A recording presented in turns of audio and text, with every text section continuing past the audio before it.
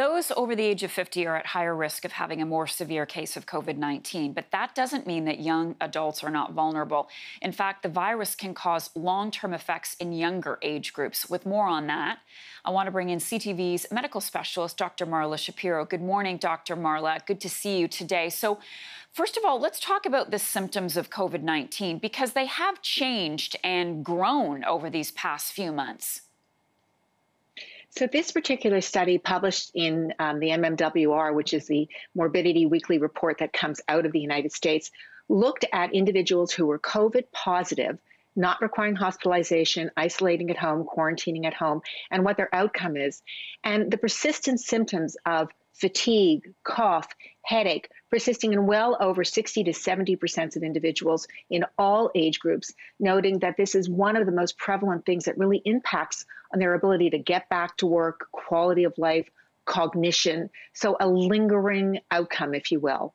Okay, and would those also have been the symptoms that would present when they first discovered that they had COVID-19 and they've just persisted throughout? Yes. So typically the presenting symptoms that drive people either because they know that they've had a contact or they have a fever and a cough and a flu-like illness that drives them in to be screened.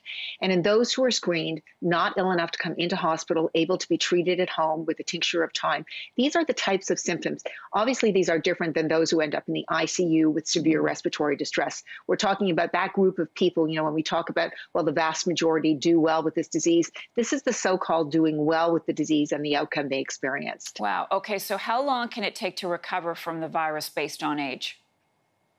Okay, so whereas overall about 2/3 said, well, by 2 weeks I felt okay, there was a group of people based on age that by 2 weeks, even 3 weeks, they were still experiencing these symptoms. And the older you were, a little bit more in terms of the percentage. So even those between the ages of 18 to 34, at least 25% noted that at week 3, they were still having these ongoing symptoms. In the 35 to 49-year-old group, you can see that it's almost a third. And as we get to those over the age of 50, almost half of those at week 3 are still experiencing these symptoms. But if you look at that age group between 18 to 49, it's a substantive number of individuals who at week 3 are still feeling like they're not at their game. They're not able to go back to work. It impacts on education, impacts on cognition, impacts on memory, impacts on the ability to go back to carrying on life as it was before. And I've got a number of these patients in my own practice that say, I'm feeling better. I'm not feeling as unwell as when I was diagnosed, but I'm just not myself. Wow. Now, a lot of people look at COVID-19 as an illness for older Canadians. Do we need to be more thoughtful? And do the younger people need to be more thoughtful and cautious right now, Dr. Marla?